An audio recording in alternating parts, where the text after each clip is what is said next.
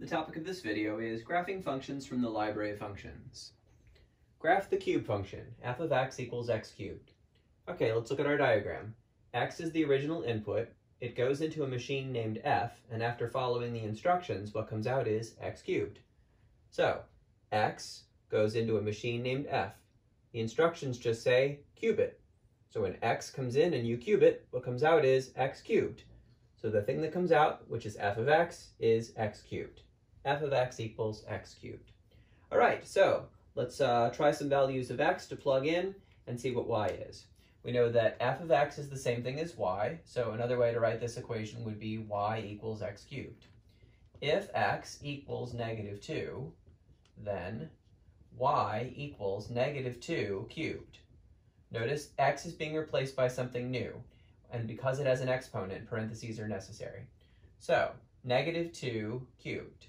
Well, an odd number of negatives makes a negative, and 2 cubed is 8. 2 times 2 is 4 times 2 is 8. So we get -8. All right, if x equals -1, then y equals -1 cubed, which is -1. 0 cubed is 0, 1 cubed is 1, 2 cubed is 8. All right, let's make our graph.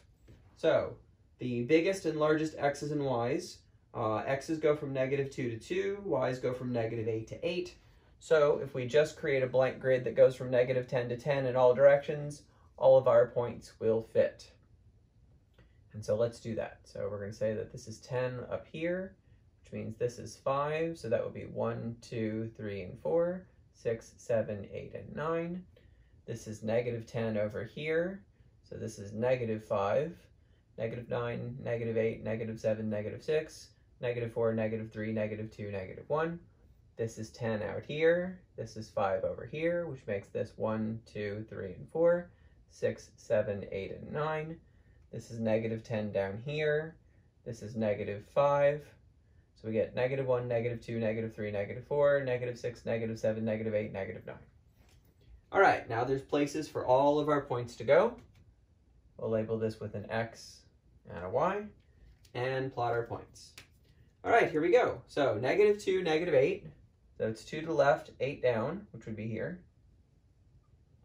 -1, -1, which is here, 0, 0, 1, 1, and 2, 8. And then we connect the dots. Notice this is not a line, it's a curve, so I'm not using a straight edge. You only use a straight edge for lines, line segments, and rays. This is a curve, no straight edge.